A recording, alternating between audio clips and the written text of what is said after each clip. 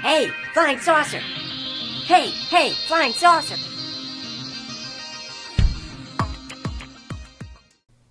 Hey everyone, this is Jason from Dieter von Bitmap. What you're looking at right now is the first animation that I ever did in a program called Toon Boom Studio.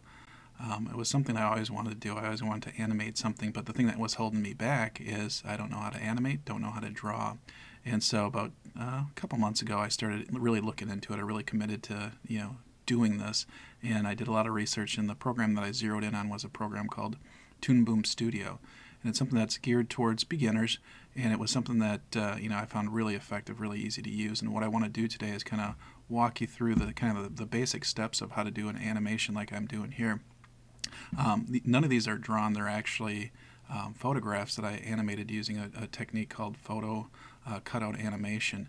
And that's really a technique that's really popular these days, and you'll see it on a lot of TV commercials, a lot of shows. So it was something that was pretty cool, pretty easy to do. So again, what I want to do is kind of show you the inner workings of Toon Boom and how to get started with it. So this is what Toon Boom Studio looks like on the inside.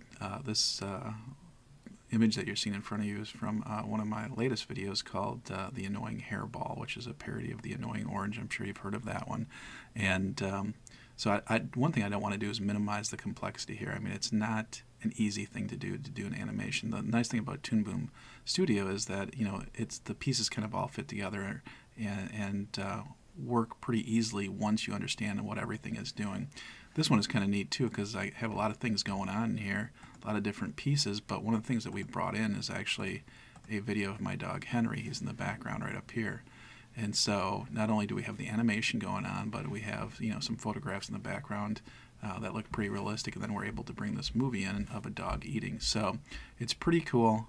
Let's start out with something a little bit less complicated than this to kind of get you the feel for the program, because it is, again, pretty easy once you start putting those pieces together. So this is what Toon Boom looks like when you first open it up.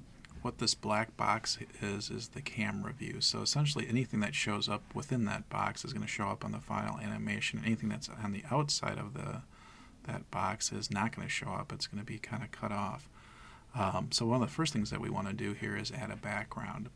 And so I'm going to quickly go through the steps. Again, the purpose of this tutorial is not to show you, in depth how I do things, but just kind of give you an overall feel.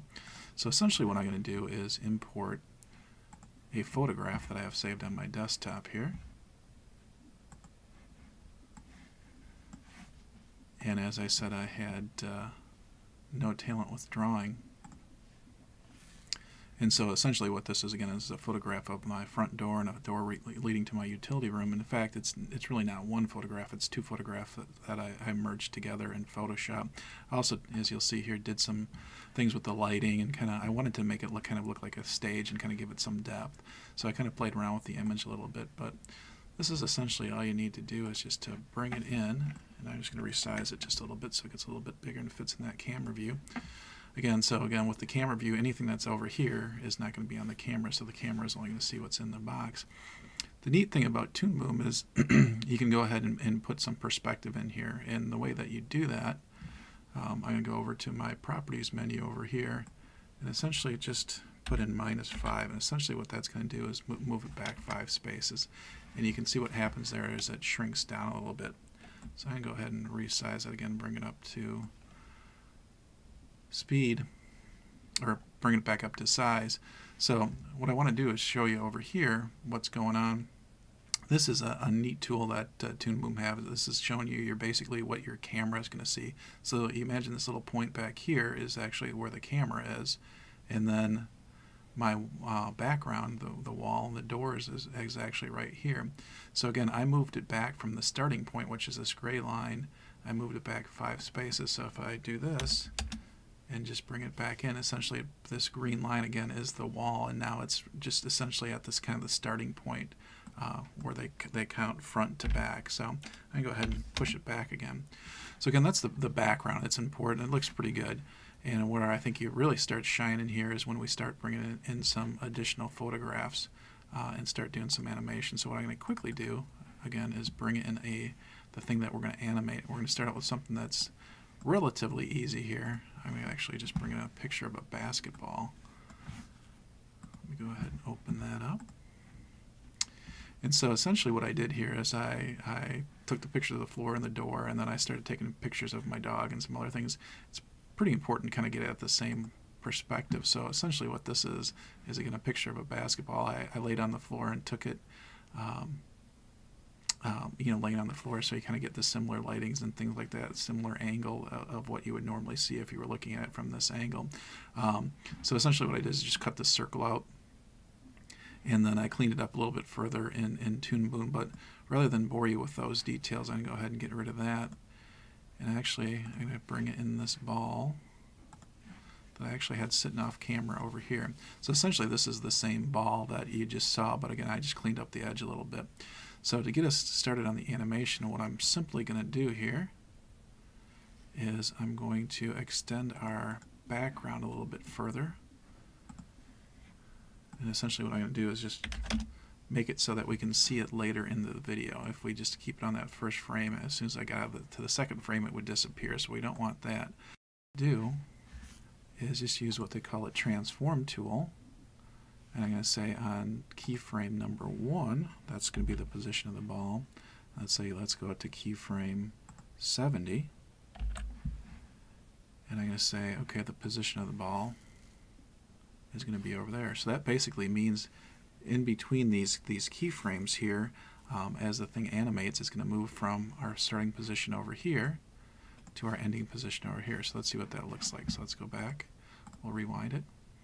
There we go. We just animated something. Now, it doesn't look so good, right? Because that's not really the way the ball moves. If a ball was moving like that, it would be rotating or turning around. So what we're going to do is just flip this rotate tool. 1, 2, 3, 4, 5, 6. Let's say we rotated about 6 or 7 times.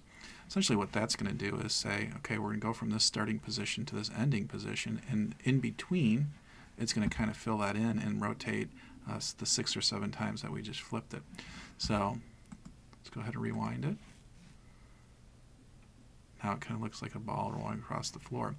Now the one thing that doesn't look quite right about this is it doesn't look like it's positioned probably where it should be. And again, what I'm talking about here is the depth.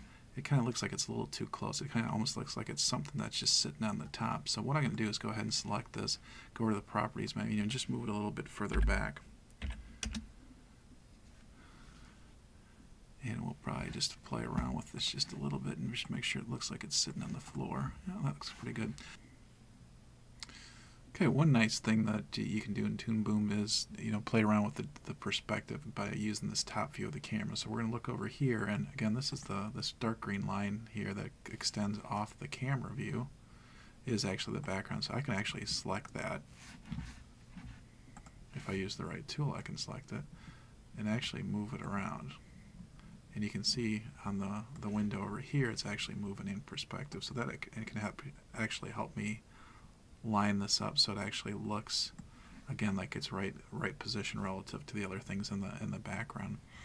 So that's kind of cool. The other thing that we're going to do is go ahead and add another element to this. And so you can see up here I actually have a beach ball that I've added earlier, and it's the same kind of technique. I imported it in, I cleaned it up a little bit more in Photoshop, but what we're going to do is actually have these two elements kind of interact with each other. So I'm just going to move ahead a little bit in the animation, and let's say we want these two balls to kind of crash. So I'm going to use the same basic technique. I've used the transform tool on this beach ball, and I'm going to say this thing is really going to come sailing out here at a pretty good rate of speed, and it's going to go from that distance or the starting position over here to this distance in just a couple of frames here, and we'll make it really spin pretty quickly. I used the beach ball so you can really see it spinning quite easily. Okay, so they're actually going to make contact there. So the other thing I want to do is just skip a frame ahead, or a frame or two ahead there, put another keyframe in for the beach ball. I'm actually going to just make this thing look like it's dented a little bit as it makes some impact. I'm just going to rotate that a little bit. And let's see what that looks like. Okay, so that's all going to happen pretty quickly. And the next thing we want to do is kind of make it, again, reflect off each other. So what I'm going to do is move this ball up. We're going to kind of Stretch it back out again. Round it back up. Go ahead and use that rotate tool. Twist it around a few more times. Then we're going to skip a few frames ahead. And go ahead and have it sail off screen here. So we'll take it completely off the screen and skip a few more frames ahead again. Have it come right back down.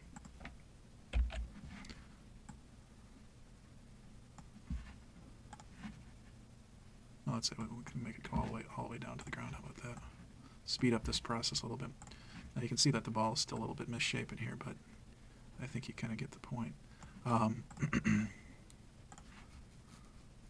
Let's stretch that back out a little bit.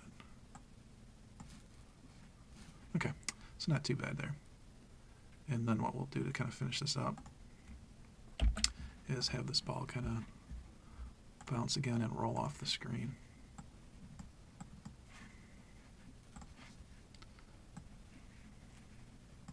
Maybe move that over just a touch. Okay, let's see what this looks like. So not ideal on the physics there, but you kind of get the idea. You know, just very quickly we were able to, you know, have two things interact. Well, that's about it for this Toon Boom overview.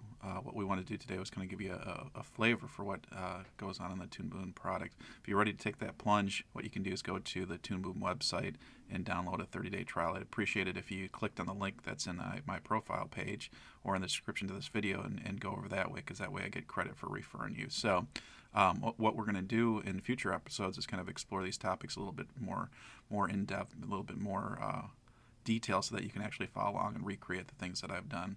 So I appreciate your time today. If you have questions, comments, please go ahead and leave those on the video. I'd also appreciate it if you went over and checked out my Henry and Mama videos. I'm pretty proud of those and love your feedback on those as well. So thanks for stopping by, and please subscribe.